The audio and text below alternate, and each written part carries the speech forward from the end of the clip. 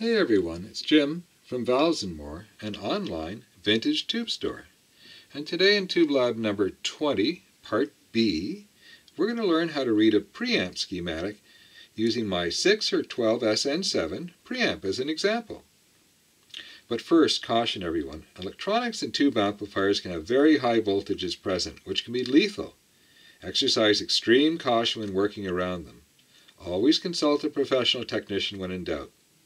And if you're enjoying these videos, please hit the like button and subscribe. In Tube Lab number 19, we took a first look at my prototype dual mono 6 or 12 SN7 line preamp. This week we're going to go over the schematic in detail. Now this is designed as a 101 class, so if you're an old hand, the schematic is now available as a free download. Just go to the store homepage, top right, under Information, Downloads. And I'll put a link below as well. And of course there's always a link to the store down below. And you can just skip to the very end of the video and we're going to take a look at a bunch of tubes that came in. Okay, I've broken the video into two parts. Part A will look at the preamp power supply, and this part, part B, will look at the preamp circuit. Let's jump in and I'll show you how easy it is to read one of these things. Okay. So in the last episode, we made a nice clean B plus at approximately 250 volts DC. So there we're coming in, and down here is our B minus or our ground connection, and that's where the other leg goes to. We come along here, this is the power rail or the B plus or the positive rail. And we land right on top of an electrolytic capacitor. What the heck is that doing there? That looks like a filter capacitor. And that's exactly what it is. It's 33 microfarad, 350 volts. Electrolytics are oriented so the positive side has to stay on the positive side of the circuit. The negative side goes all the way down and around to ground.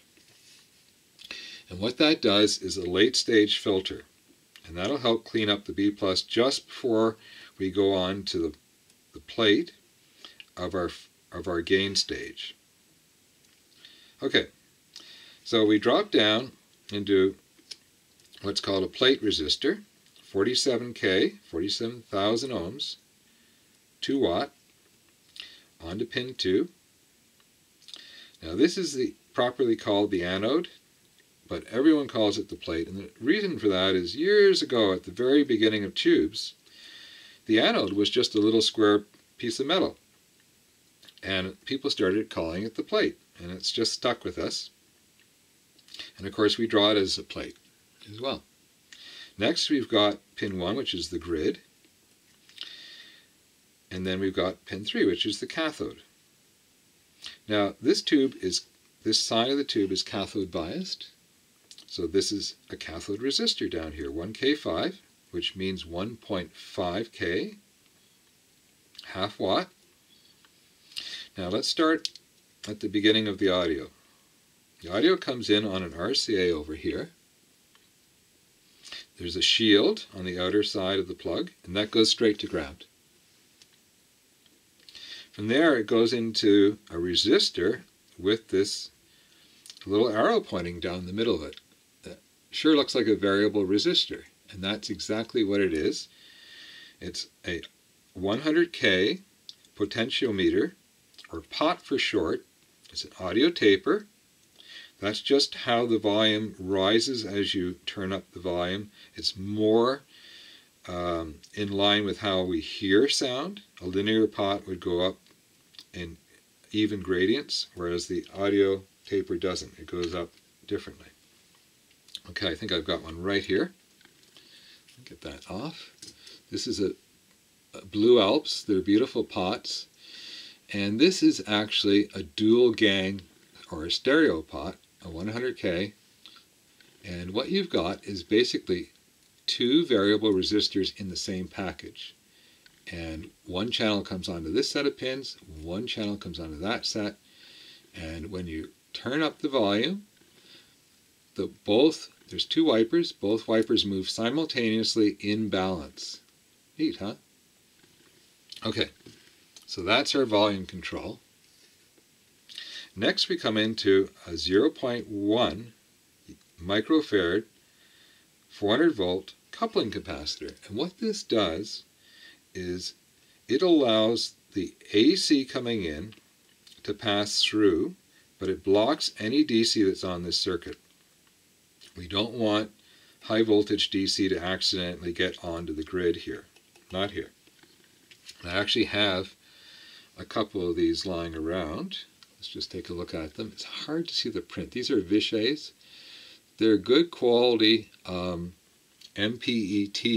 capacitors, which just means they're metallized polyester film.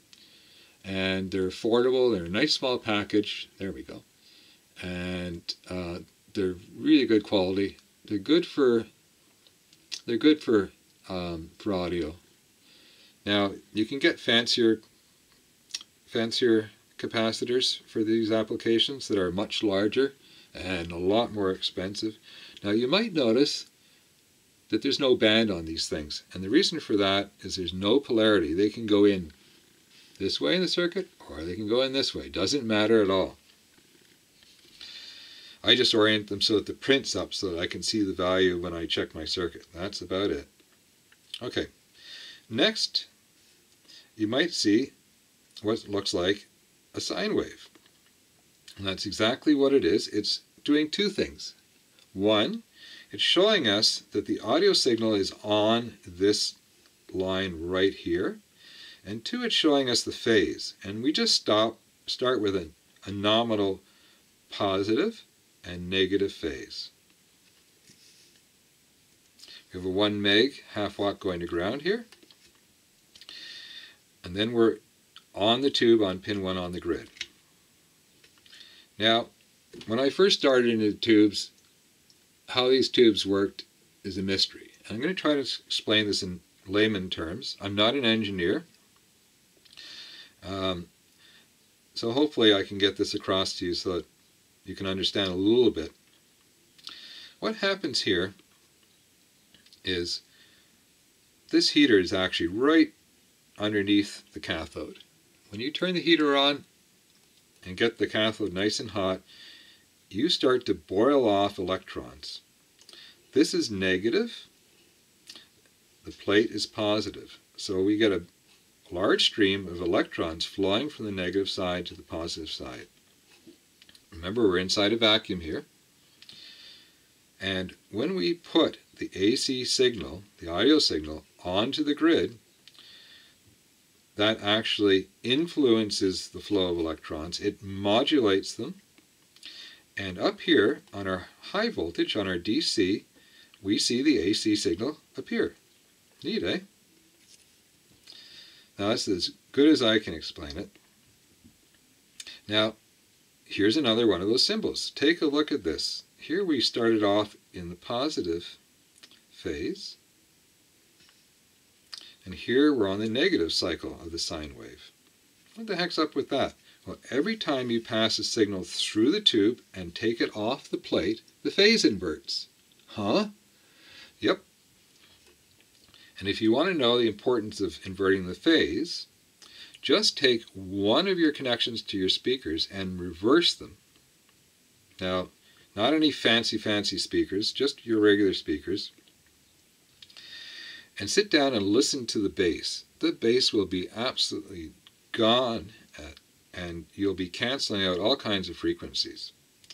So what you want is you want both your channels to be in phase. So long as you don't do something strange like have an extra stage on one channel and not on the other, your phase will always be in sync. Okay, so this is a very interesting coupling. We're taking the signal off of the plate, that's very normal. We're bringing it on to the second part of our 6SN7. You see how this is drawn? That's the gain stage, or the first half of the 6SN7. This is the second half. Remember, this is a twin triode in one package, so two tubes inside one envelope. And by drawing it like this, it's pretty clear that that's how it is. Now, often today, you'll find it drawn completely differently. You'll find a full circle, and a full circle, and that will be connected up with various connections like we're seeing here. And what that really is two full tubes that are a part of the same tube. I prefer this, it's clear.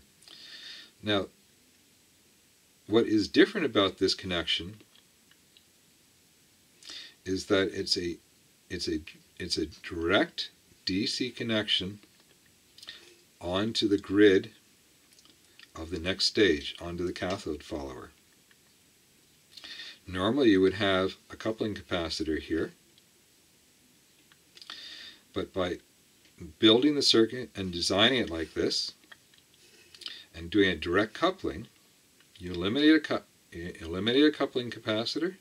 And there's a school of thought in high-end audio, the fewer capacitors in the circuit, the better.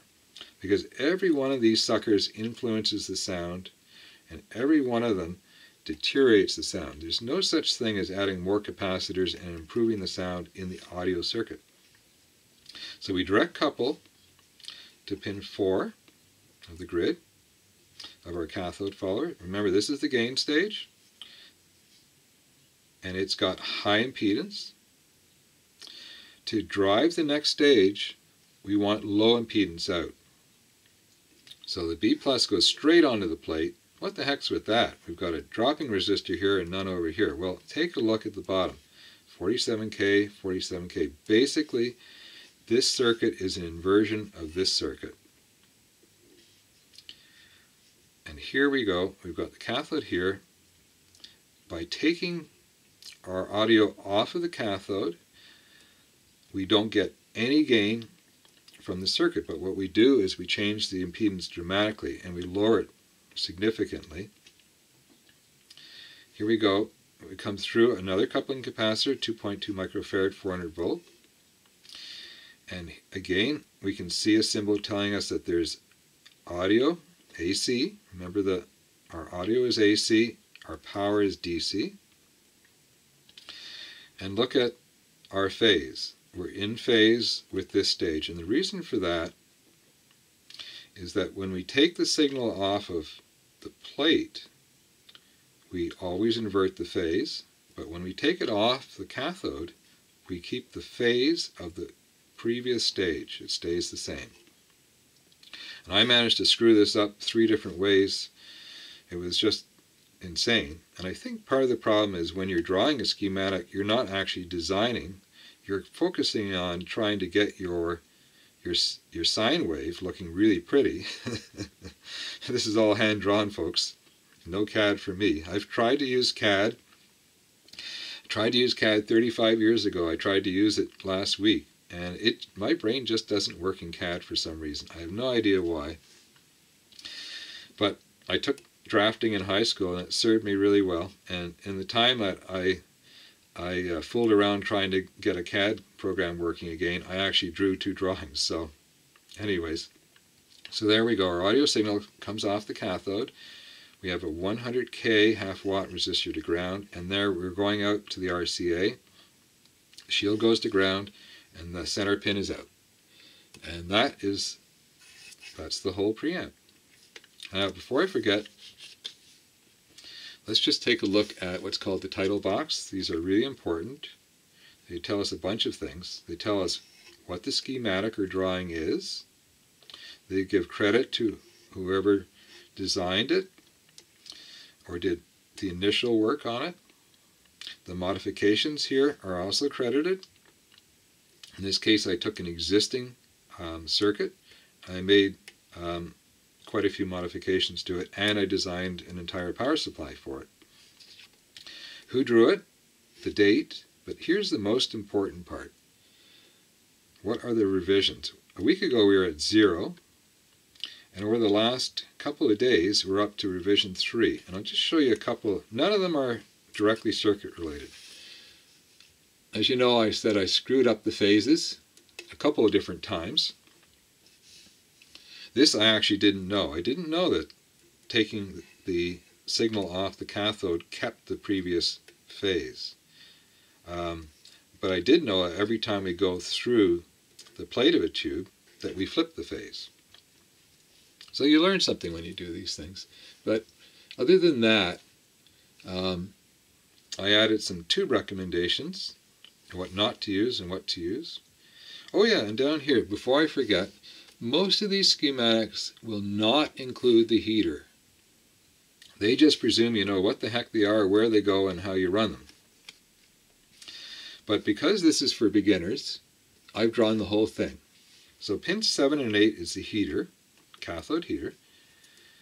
And because we want to be able to switch easily between 6 SN7s and 12 SN7s, we're going to use 2 switch mode power supplies. In short, we call them SMPSs, or power bricks or power blocks, same thing. And we need a nominal 6 or 12 volts. So what we ended up with is I found a 7 volt DC power supply, a 1/2 ohm. Dropping resistor will get me right down from 7 to 6.3. Now our target is 6.3 and 12.6, but you don't have to be exact. 6.0 to 6.6 volts DC or AC, if you're wiring these from the transformer, will work just fine. 1.2 amps is the minimum. Remember, we've got 2 of these circuits, so 2 of these tubes. And 12.0 to 12.9 volts DC at 0.6 amps. And this, again, this could have been AC as well if you're wiring your heaters off the transformer. The SMPSs, the power bricks, they're all outputting DC. And I like DC on a preamp because they tend to be less noisy when you have a fairly high gain circuit. So you'll pick up less noise into the audio chain than an AC. AC filaments, well implemented, will work just fine as well. Okay, well that was fun. And if you've stayed to the end, let's take a look at some really nice tubes that came in this week. Now in the last video we looked at a really gorgeous number 45, and look at that. National Union made tubes way back in the day. Number 45 looks in really good shape. There's a whole pile of them that came in from a wholesaler I deal with quite often. And these are direct heated triodes. We talked about that in the previous video, so I'm not going to go over that again. But basically they're a 4-pin tube. And instead of a separate heater connection, the cathode and the heater are combined in one pair of pins. Oh, what else came in? Oh, look at this. Look at the size of that. Let's back up for this box. That is an Electro-Harmonix 300B Gold, directly heated power triode. Now, I normally deal in vintage power tubes, but every once in a while, a nice tube will come along that's brand new in the box, new old stock, new in the box, at a good price, and I'll buy them and put them in the store. And this is in fact a reproduction of a really old tube design that people just absolutely love. These boxes are really nicely made. They're simple, straightforward, they get the job done. See how it's cradled in there? Just gonna get it out carefully without dropping it. See the cradle down there? Perfect. Take a look at that. Isn't that a thing of beauty? Look at that top. Isn't that gorgeous? And these are dated 1101. Now, Russian tubes tend to put the year first. That's probably 2011, and the 01 is either the first week of 2011 or the first month. I would need to see some more tubes, a tube particularly with the past the digit 12, to know for sure if that's the way it's been done. And just, I'll bring you up really close to look at that. Look at the size of that plate on this thing. People who are into single-ended directly heated triodes just love these tubes. Okay, well, if you stayed to the end, here's some discount codes you can use. Remember, I do $20 flat rate global shipping, and if your order is $150 or more after discount, the shipping's on me. Stay safe, everyone. This is Jim from Bells and More signing off. Cheers, everyone.